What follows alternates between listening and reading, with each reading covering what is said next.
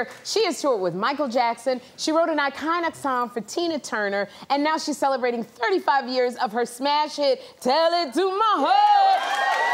Give it up for Taylor Dayne.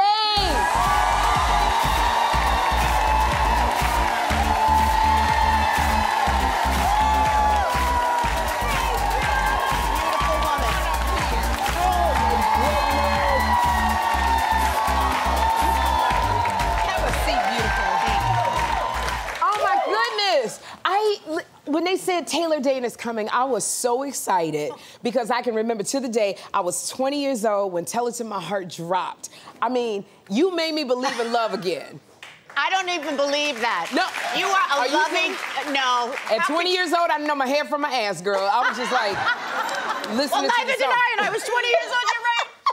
It taught us so much. I mean, I'm ever grateful. Look, you were 20 years old, you know. What do we know? What do we know? What did we know back then? But I mean, I love this, that Tell It to My Heart is reaching an entirely new generation. It is charting again 35 years later. Girl!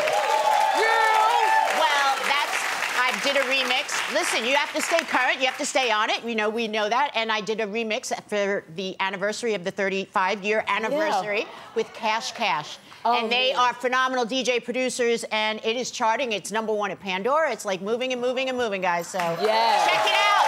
We're back in the clubs. I love this. It takes me back so much. You know, sometimes you hear, I always hear musicians when they write songs and they hear it for the first time on the radio. Like, was there ever a craziest place you ever heard your song? Oh, my God. A Russian nightclub, like really a Russian club in the middle of Brighton Beach, of course, or in my little beach. When you first put out a record and you never think it's going to be global or an international, that was Tell It to My Heart. I got signed. They didn't even put my picture on the cover originally. You understand? Well, they didn't want anybody to know who I was, what I looked like, anything. Think about it. You know, all these barriers we break down, but when you were 20 years old, you have a dream, and I had a dream, and I was just like, get it on the radio. And when I heard it, I was in like my B210 driving to a Russian club where I worked as a background singer in a band, you know, and that was it. You know? Man. I was like, whoa, something's changing. Maybe somebody hears me now. Okay, and we heard you. I mean, that is a song like you still... Yes. Tell It to My Heart, you just know, you know all the lyrics. It just is effortless. And now... I'm blessed to have such an iconic classic song as the beginning. That was the first song I ever released, and it started everything. Oh, wow. Just changed your life. Right? Amazing, absolutely. It's so funny, Taylor, because...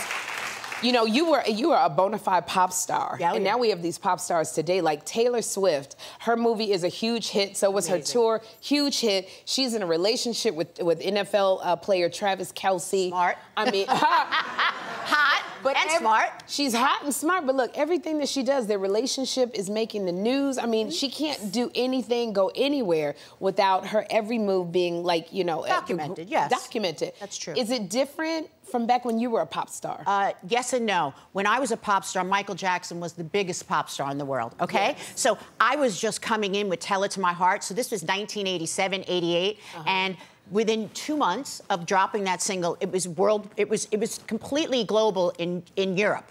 Okay. And it was not broken here yet. Like I said to you, they didn't put my picture on it. Michael Jackson was our pop star. So let's understand what that means. So go back to that time where it was the Bad Tour. Within 3 months of dropping Tell It to My Heart, they asked me to open up for Michael Jackson in the European on the Bad Tour. Girl. So what she's experiencing is now you're watching a woman grow into herself. She's she's an icon. You know, Taylor Swift is a force. Taylor Dayne is me, you know? I'm the woman that now, you know, 30 years later, 35 years later, I can really own who I am, and it's a beautiful thing. And I think we're watching a pop star that's grown into being quite a force to watch. You were able to grow more privately into yourself, you know, your journey. But you got to tell me. Well, we didn't have internet. We didn't have cell phones. I had to go to every radio station to do. I didn't like call in. There was no dialing in. We had calling cards. Remember to do interviews? The calling card, girl. You sat in an airport and made calls to radio stations. You just didn't. There was no internet. There was no FaceTime. There was nothing. So I just got to know what did it feel like when they asked you to open for Michael Jackson? Scary as hell. Oh my gosh. And it was this stadium's, baby. Yeah, this was a stadium tour. That's Europe where soccer, you know, 50, 60, 70,000 people. Ooh. 100,000 people. So you're a pop star. You got a smash hit. You're on the road. Yeah, and he told his manager, Frank, please, Taylor can't open anymore. She's exhausting my audience. I'm like, I'm exhausting his audience. This is when they were hosing the audience. Remember, he was showing all this crazy pandemonium, and I was like, I'm exhausting nobody. This is wild. This is wild. This is wild, wild, wild. And that's it. Like, your journey was so wild. You were doing everything, and you never got married. Now, for you, like, so I didn't do everything, did I? You didn't do. But tell me, was that intentional or?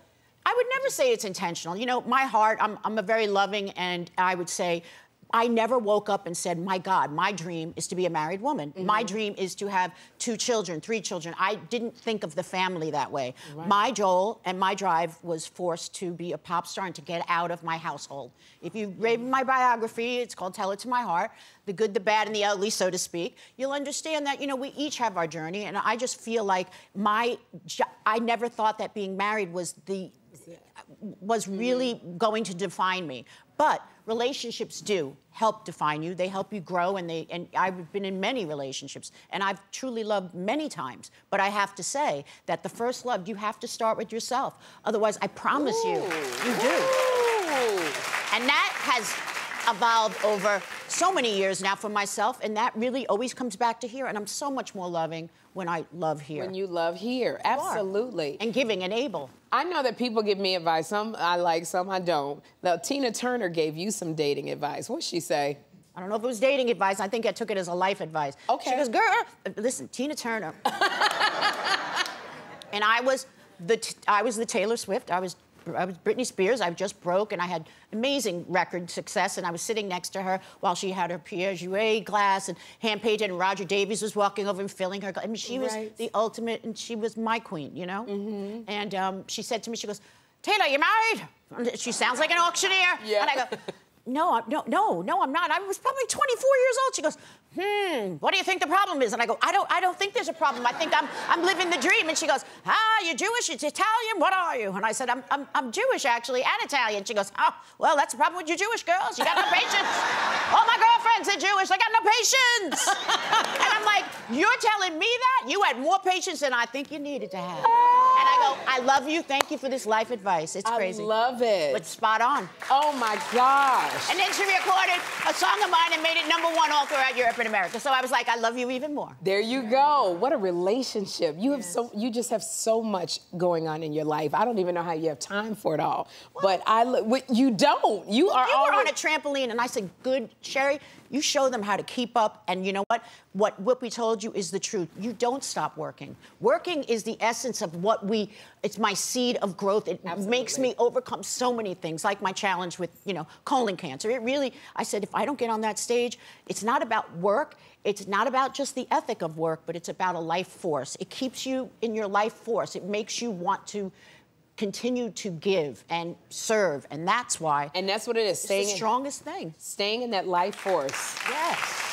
It is so important, because I know that you and your daughter, you teamed up for the Fit for the Cure campaign. Yes. What is that? Look at your daughter. She's so beautiful. What is this campaign?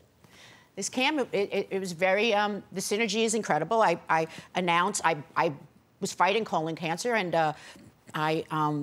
Wacol, this incredible company, came to me and they said, look, we'd like you to be the spokesperson for our Fit for Cure campaign, where we are honoring and starting in October for breast cancer awareness for women, and we're giving back a certain amount of numbers with Susan G. Komen, if you understand that foundation, and we're going to be donating funds to the Susan G. Komen Foundation for breast cancer, and would you be our spokesperson? And I was just so touched, and I was just coming out of this. Only a year ago I was diagnosed, and within a month I was, was very sick. So 3 months later, to actually have a story, to come on shows like this with you, Sherri, and discuss that, and just say, what a partnership, and to have my daughter, I couldn't tell her I was sick. Oh. I wouldn't. I have twins, and she couldn't have handled it. She's 20. Yeah. This is when she was 19, and I have to say, and that's a choice. Within 2 months, I did tell them, and this is where we come together as a family. And look at you. We're stronger than ever. How y'all doing? I mean, eventually I told them, but as a mom, I had to make that choice, But this campaign meant everything to her, because she could then be there for me. You know what? You're a pop star, but you are a strong woman. You are a strong woman with a heart. I'm so thankful that you came by, Taylor. I'm such a fan of yours, and I'm so honored that you graced us with your presence. Y'all, for more info on the Fit for the Cure campaign, go to SherriShowTV.com. Up next, from Jada to Brittany, we got the latest on what's trending. Keep it right here. Miss Taylor Dayne.